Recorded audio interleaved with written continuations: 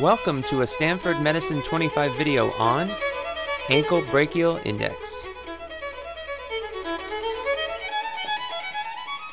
Hi, I'm John Cook. I'm a professor of medicine in the Division of Cardiovascular Medicine here at Stanford, and today I'm going to show you how to detect peripheral arterial disease in the office setting using the Ankle Brachial Index, which is simply a measure of ankle pressure divided by the pressure at the arm, the brachial pressure. There are about 8 million people in the country with peripheral arterial disease, but only about 30% have been diagnosed.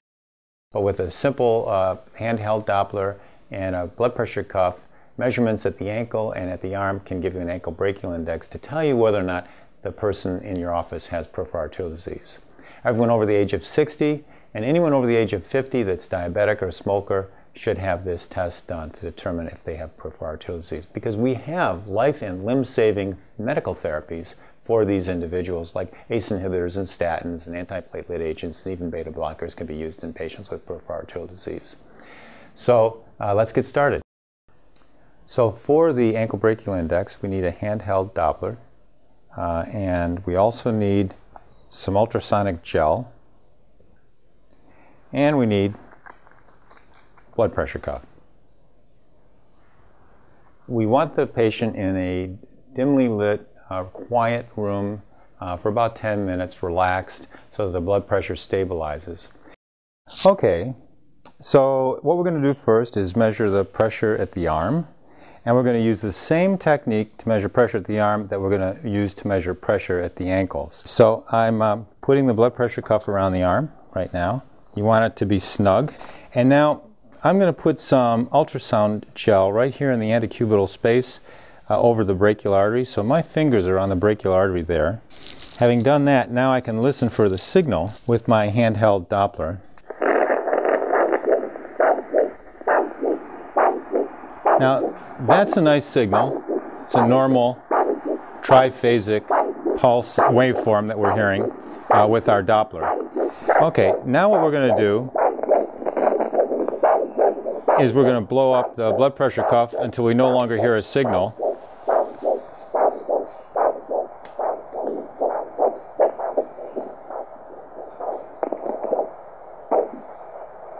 Okay, and we're going to gradually release the pressure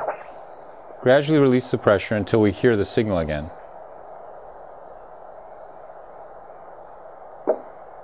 Okay, he's got a blood pressure of 100 millimeters systolic. So that becomes our denominator for the ankle brachial index. Now, there are two vessels that we're interested in measuring the ankle brachial index. So, two vessels in the foot.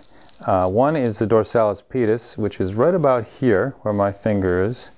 The posterior tibial is right behind the medial malleolus. If you can't feel the dorsalis pedis bilaterally, it could be normal. That could be a normal finding. But you should always be able to feel a posterior tibial artery. If you can't feel the posterior tibial artery, that's always abnormal. So once again, you apply the blood pressure cuff, and in this case, we're going to be applying it right above the malleoli. And again, you want it snug, and you'll put the gel right behind the medial malleolus and over the dorsum of the foot. So let's just take a listen to the waveforms here. So that's a very nice pulse waveform, strong, biphasic, and that's normal in an adult. And let's just take a listen over the posterior tibial. Nice pulse waveform there. Now, let's check the pedal pressure. Okay, I've blown the cuff up and I'm slowly releasing it.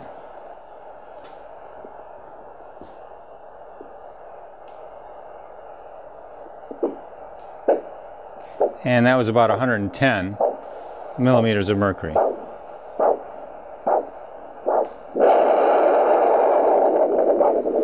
That roar that you just heard, that was venous return. I'll actually demonstrate that. This is the arterial signal. You can hear that. I'm going to squeeze the foot, and you'll hear the venous return moving past that Doppler transducer. That's venous return. We'll talk about the venous exam at another time, but one can determine if someone has a venous obstruction or venous insufficiency using this handheld Doppler.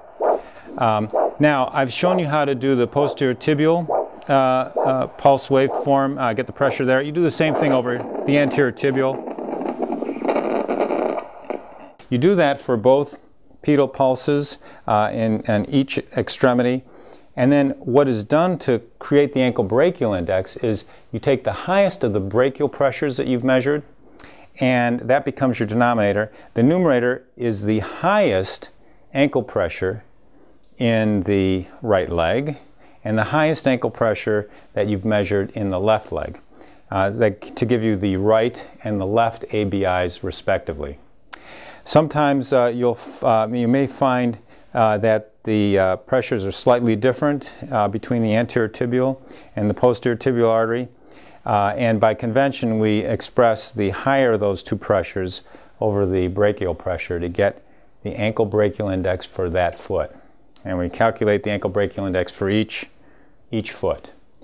To conclude with the example in our video, the patient's highest right ankle pressure was 110, which is divided by the highest of the blood pressures in both arms, which was 100, giving a right ankle brachial index of 1.1.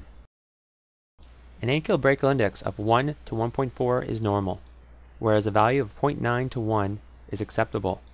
Neither require any intervention. A value of 0.8 to 0.9 suggests some arterial disease, and treatment of risk factors is advisable. A value of 0.5 to 0.8 suggests moderate arterial disease, where a value of less than 0.5 suggests severe arterial disease. Either category should be referred to a vascular specialist.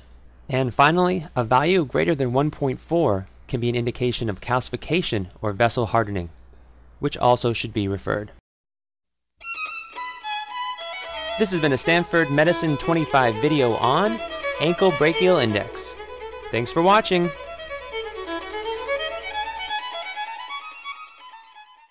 The preceding program is copyrighted by the Board of Trustees of the Leland Stanford Junior University.